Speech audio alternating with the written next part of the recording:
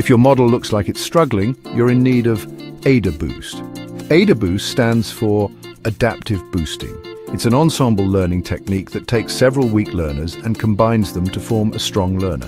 Think of it like gathering a team of average players, but together they win championships. Here's how it works. First, it starts by assigning equal weights to all your data points. Then it trains a weak learner on this weighted dataset.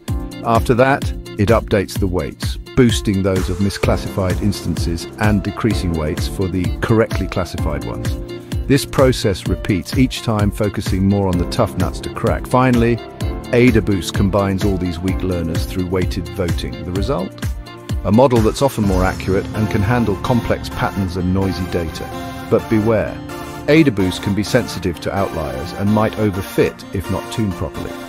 In interviews, highlight how AdaBoost adapts, the role of weak learners, and the importance of weight updates. Practice explaining these concepts with simple examples.